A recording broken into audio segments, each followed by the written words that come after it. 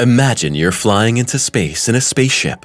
You're thousands of kilometers away from Earth, completely cut off from everything and left to your own devices.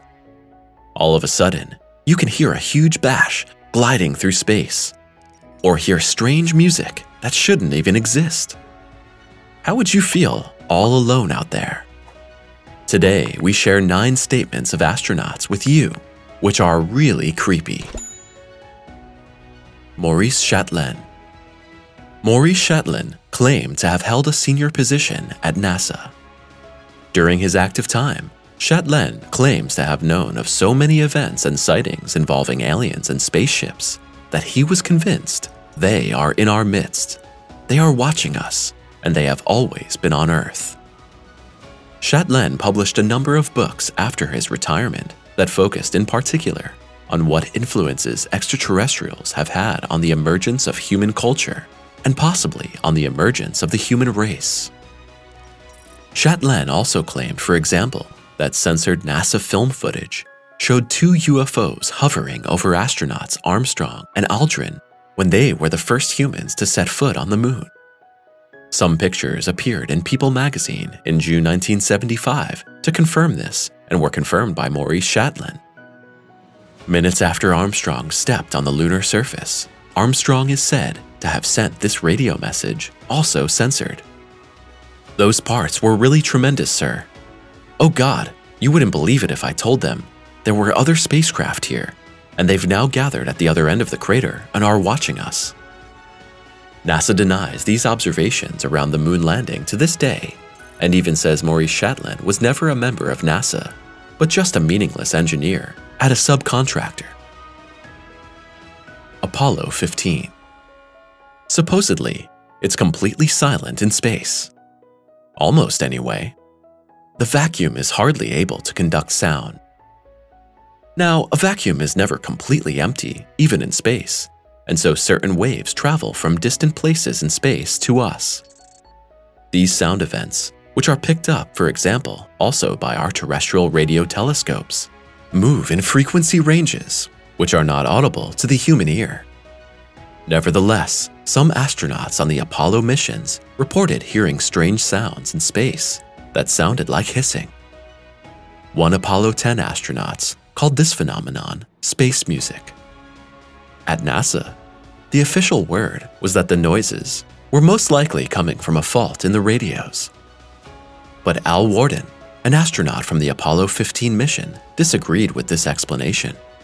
He said that he was sure these noises came from outside and not through the radio system. Dr. Musgrave.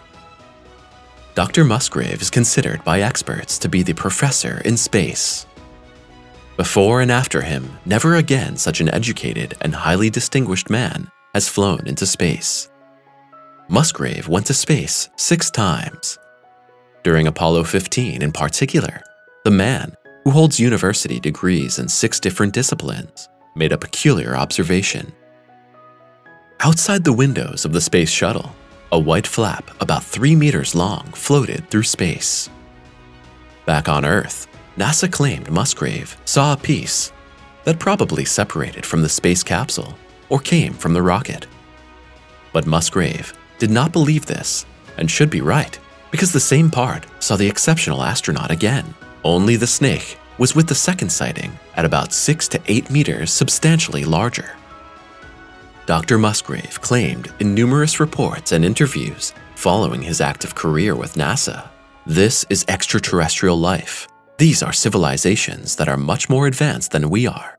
They've also been coming to Earth for at least 100 million years, and we can't begin to imagine how advanced these creatures really are.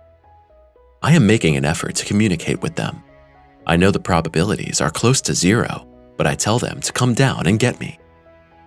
Let's hope that Musgrave may one day be heard, and we will finally get definite proof of the existence of aliens. Yang Liwei. As we have already illuminated, there is supposedly no direct sound transmission in space. Any astronaut who has been in the cosmos can confirm this. Even on the ISS, astronauts can only communicate with the help of technical aids. They have to make their voices audible in the vacuum of space with headsets and special radios. These voice signals must be spoken directly into the transformer, which converts the voice into an electrical code and outputs it as audible sound at the other end. As soon as an astronaut is too far away from the intercom, his voice gets lost in the void. So, how can it be then that Chinese astronaut Yang Liwei heard it? When he went into space in 2005, he heard a sound that sounded like someone hitting an iron bucket with a wooden hammer. As if that wasn't strange enough, 6 other Chinese astronauts who were in space between 2005 and 2008 also heard exactly this sound, which no one can explain. Alan Bean. Alan Bean was an astronaut who was in space with the second moon mission in 1969. On board of the Apollo 12, he flew, among other things, as a helmsman of the landing capsule to the Earth satellite. Bean's mission on the lunar surface consisted mainly of installing scientific facilities. To this end, he undertook 2 spacewalks that lasted a total of more than 7 hours. His missions took him near Oceanus Procellarum, a large lava-flooded area known as the Ocean of Storms. The Apollo 12 mission's landing site was near the Surveyor 3 crater. On the path, several hundred meters away, Bean noticed a peculiar shiny object. He reported his observation, but experts commented on the observation that it could be optical illusions, reflections, or even perpetual errors caused by the unusual environment. On Earth, we also know the phenomenon of moonlight or earth shine. In these phenomena, sunlight is reflected from the Earth to the lunar surface, producing a faint, diffuse light on the surface of the moon. Another phenomenon that can explain a luminous appearance on the moon are special types of rocks and minerals with reflective properties. These are rather rare on the moon, but it cannot be ruled out that Alan Bean saw a major accumulation of feldspar, which can glitter or glow when irradiated with sunlight. James McDivitt and Ed White. James McDivitt and Ed White were NASA astronauts and members of the Gemini 4 mission in 1965. During their spaceflight, they encountered something that has since been listed by NASA as an unidentified flying object. During the Gemini 4 mission, McDivitt and White performed the first U.S. space egress. On June 3, 1965, while the space capsule of the 2 astronauts was over Hawaii, they saw a strange object. The brightly glowing thing, reportedly measured about 30 to 45 meters, was cylindrical in shape and rotated or wobbled slightly. McDivitt reported the incident to ground control and took photos of the unusual sighting. Only later was it clear that the photos had become blurred and did not provide clear views of the object. The incident led to massive speculation and debate among scientists and the general public. In the run-up to the Apollo missions, some people pondered whether it would really be safe and responsible for humans to fly into space when there were unknown flying objects. NASA investigated the incident and then closed the case, saying that no definitive explanation for the sighting could be found. Objects that NASA considers unidentified are thereby not clearly of extraterrestrial origin or spacecraft. At NASA, despite the frequent sightings of such objects and all the experiences we share with you here, they continue to drive the course that there are perfectly normal explanations for most incidents. McDivitt and White took a less rational view of their sighting. They were certain that what they saw had not been of terrestrial origin, but the 2 men could only speculate about the rest. In one of his many interviews, McDivitt said, "It's hard to talk about what is simply incomprehensible." Leroy Chiao. Leroy Chiao is a former NASA astronaut who made several space flights and commanded a mission to the International Space Station, or ISS. Chiao participated in congresses of paranormal phenomena and the sighting of UFOs, as well as aliens, several times after his active time at NASA. During an interview at the Extraordinary Phenomena Conference, he said, "I saw a strange, unknown being at the ISS. It was floating, almost transparent, and had arms or tentacles. Chow further stated that this being had been sitting in a vehicle that resembled an inverted V and had strings of lights.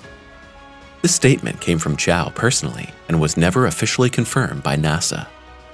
NASA did not comment on whether Chow had reported his observations and whether they had been investigated at all. Edgar Mitchell. Astronaut Edgar Mitchell is best known today for being involved in the rescue of the history-making Apollo 13 mission.